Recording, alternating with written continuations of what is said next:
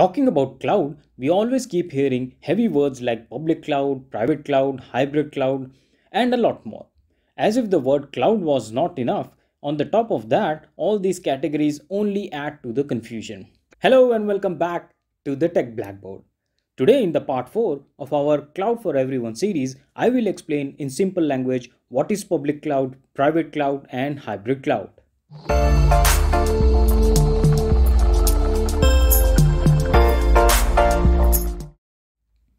The objective of this video is that you understand these terms and can use them in your daily office talks. If you have not subscribed to the channel, make sure to do that because soon I'm bringing a detailed video on public cloud, private cloud and hybrid cloud. In that video, I will give you examples the way you will never forget these concepts. And once and for all, these concepts will be ease for you. For now, let's start this high-level video and understand the terms public cloud, private cloud, and hybrid cloud.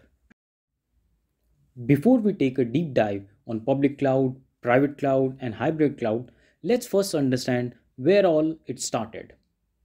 It all started with on-premise. By definition, on-premise is our good old days. My company, my servers, my data center. So all servers, network, upgrades, patches, all are my responsibility. Just as a side note, when I say my, it doesn't mean some individual person. It's more like the company itself. So the company itself maintain the servers, do upgrades, maintain network and everything else. So everything was in control. The company will own all the servers, the network, data centers, and they will install the patches, software, what they want, applications, what they work for. What was the problem then? If everything was in such a control, why did we ever move to cloud? That's the question. And the answer to this is with great power comes great responsibility. So you were responsible for everything. It seems that you're still confused. Well, let me give you an example. Let's suppose that you are a big company selling cookies. I hope you remember my last example, sunnycookies.com. So now you want to sell cookies and you don't want to maintain big servers or network or install patches or maintain dedicated employees. Certainly that's not your forte. You just want to sell cookies. And this is exactly where cloud comes in. So you move the responsibility to maintain data centers, servers, network to a third party who is also known as cloud provider.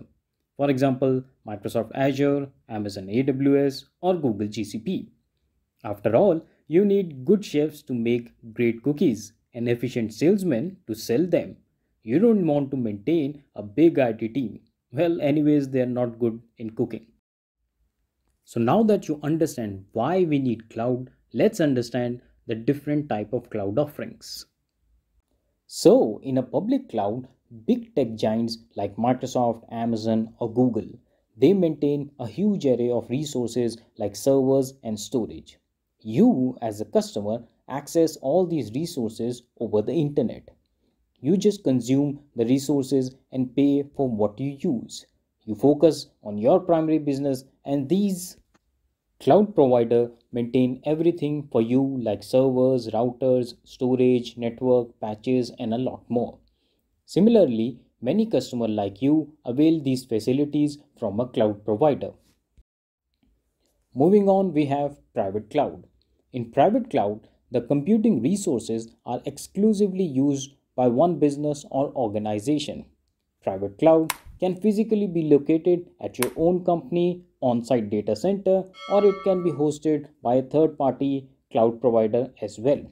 Important to note is that in private cloud, services and infrastructure are always maintained on a private network, and all underlying hardware and software are exclusive to one organization. Now let's understand the hybrid cloud. Hybrid is a combination of both public cloud and private cloud. Let's understand with an example. Suppose your company already has its own data center, and this data center is good enough to handle the normal business days. However, on weekends or on festival, a spike in sales is expected. So to handle this short-term spike in demand or sales, you use public cloud. This use of your existing data center for normal days while leveraging public cloud to handle spikes is known as hybrid cloud. Thus, hybrid cloud refers to a mix of computing, storage, and services environment made up of on-premise infrastructure, private cloud services, and a public cloud. Now let's summarize once again what we learned in the previous slide. Look at these boxes. In your on-premise, the data center is with you. So you, your company, you maintain your data centers, your servers, your network, and everything. When you move to a public cloud, the data center maintenance is moved to the public cloud provider. So you do your own business and do what you want to do, and all the hardware, software is maintained by the public cloud provider. For example, Microsoft Azure or Google or Amazon. Then in the private cloud, the data center could be within your on-prem, or it can also be maintained by the public cloud provider. However, the important thing to note that in private cloud, all the services and infrastructure are maintained on a private network. Then in the hybrid cloud, you leverage the power of both your own data center and the power of public cloud. You merge and you customize your solution to use both of them. Now here is a quick comparison between public cloud, private cloud, and hybrid cloud. Private cloud are single tenant, which means that they are used by a single company or organization. While on the other hand, huge number of companies, organization, individuals access public cloud. Private cloud are better suited for custom application needs. While on the public cloud, you have to depend on the offerings provided by the cloud provider. However, with growing number of technologies coming in public cloud, you should be able to cater just about any of your custom need. Private cloud is very secure as they work on private networks.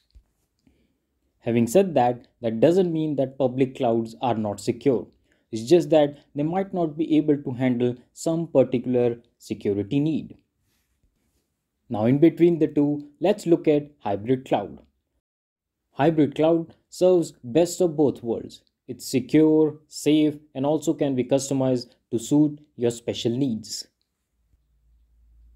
I hope this part 4 of our Cloud for Everyone series has helped you understand public cloud, private cloud, and hybrid cloud. Don't forget to check out the other parts in this series. The playlist is now available in the I button above and in the description box below. If this video has added any value in your learning, a like and subscribe is highly appreciated. Share this video in your family and friends to spread and expand their learning. Your comments and feedback give me a chance to interact with you, and I look forward for them. We will meet again in our next video. Till then, stay fit, keep learning, and thanks for watching.